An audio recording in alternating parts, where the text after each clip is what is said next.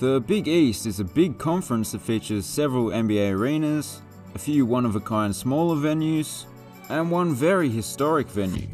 So with that being said, here they are. Hinkle Fieldhouse, Butler Bulldogs.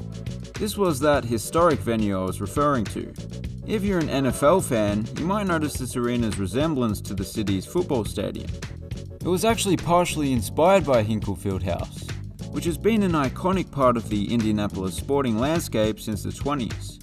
It was one of the first arenas to feature unobstructed views of the court, due to the innovative use of arched steel trusses rather than pillars. A lot of train stations have a similar thing going on. It has quite a unique layout, and that's partially due to the fact that the court used to run in the opposite direction. So you've got two tiers of seating behind the baseline that's right on top of the court, and the sideline seating is at a much shallower angle and stretches all the way back to those rather nice windows up there.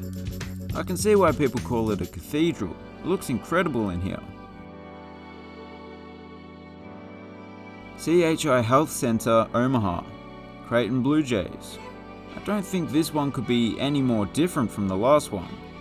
It's an arena, convention center, and ballroom combined, hence the elongated nature of the building.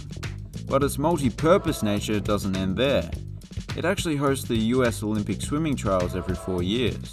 But when the court is laid out, you wouldn't even know about all that other stuff. It's just a normal modern venue, and a pretty good one at that. Part of the reason why the Blue Jays average just shy of a capacity crowd, giving them the highest average attendance in the conference. Wintrust Arena, DePaul Blue Demons. Is that the flag of Honduras up there on the roof?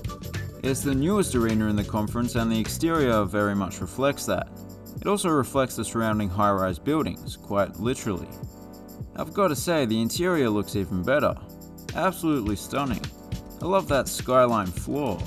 And they've even gotten creative with the angles of the seating and the stairways in some areas. Also, in the daytime, plenty of light filters through those big windows over there. And on top of all that, it features a comparatively huge video board. I'm thinking that's why the roof had to bulge upwards. Capital One Arena, Georgetown Hoyas. A team that makes the most of the fact that they play in an NBA arena.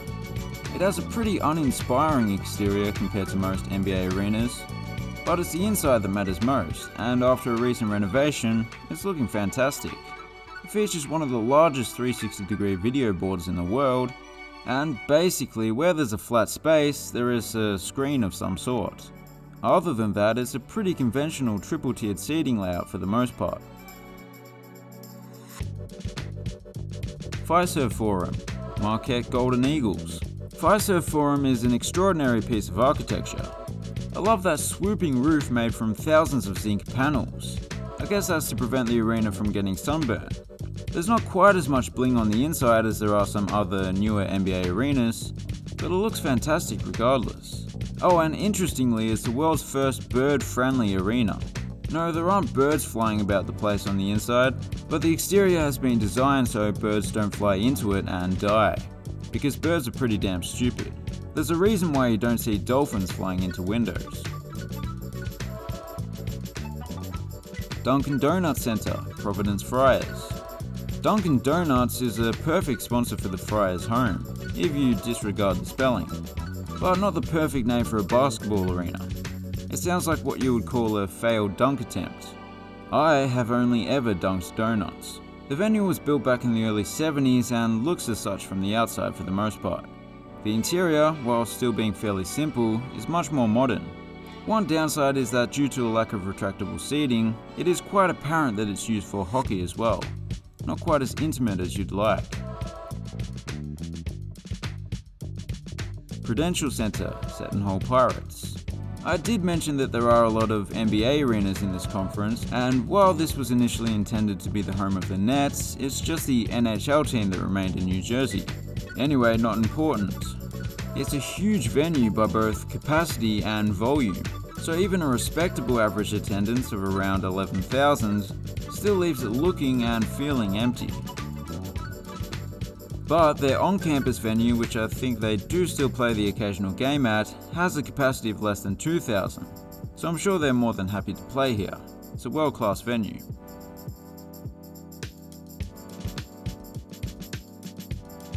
Madison Square Garden, St. John's Red Storm. It's always interesting to see the unique aspects of American English. Where I'm from, a garden is like flowers and trees, stuff like that. But I gotta say, I like your version of a garden slightly better. It's the world's most famous arena. Everyone knows it's the home of the Knicks, but maybe not St. John's, who have been playing here almost as long as the Knicks have. But the campus is not all that far away, so it makes sense. It certainly has a unique seating layout. When you think it has ended, there's another tier on top, including these chase bridges that hang above the conventional seating. I suppose when you spend $1 billion on a renovation, you better have something to show for it that no one else has. They also play at Carnesecca Arena, which is quite a simple and compact on-campus venue, made extra intimate due to the low ceiling, which is even below the top row of seats. But I don't want to talk too long about this one. St. John's have had their fair share of attention. Harry A. Gamble Pavilion, Yukon Huskies. It wouldn't be a college basketball conference without a big old dome. Although this is not actually that old, having opened in 1990, and the roof is definitely not old, being replaced just a few years ago. The roof looks the same on the inside as it does on the outside, which is interesting. Anyway, enough about the roof. They like to call this place the college basketball capital of the world. But, like South Africa, college basketball has 3 capitals. Allen Fieldhouse is the executive capital, Assembly Hall is the judicial capital, and of course this is the legislative capital. Man, I kind of feel sorry for the people who click on these videos expecting some sort of expert analysis. XL Center. They've got a second home as well. It is even bigger than the last one, so I guess I should give it equal treatment. This venue got off to a rough start with the roof collapsing a few years after it opened. They rebuilt it, opting not to use Jenga blocks this time, and it hasn't collapsed since. Despite its age, it looks great on the inside, and I love that steep seating. The main downside is that once more, the seating behind the baseline looks a little cluttered and unsightly in basketball mode, but no big deal. Finneran Pavilion, or just the Pavilion, Villanova Wildcats. In a previous video about football stadiums, I did mention how this extraordinary roof design outshines the adjacent football stadium, but it looks just as incredible if not better on the inside. The seating is almost triangular following the form of the roof.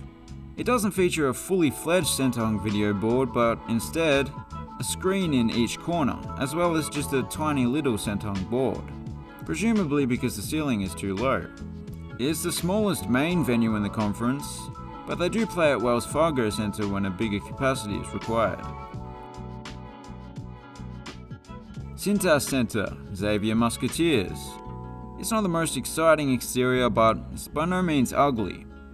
However, the inside is looking pretty fresh, as it was given a bit of a makeover a few years back. It's not the typical seating layout. One side is almost cut off, with only a small section of seats and a balcony. Perhaps the best thing about this venue is something that's not immediately obvious. Within the building is a bar. Okay, not very surprising, but that's a genuine 100-year-old cherry wood bar in a modern basketball arena. Classy touch. And that's it for today's video. If you enjoyed it, consider subscribing. We'll be going through all the Div 1 conferences, eventually. Thanks for watching, have a good one.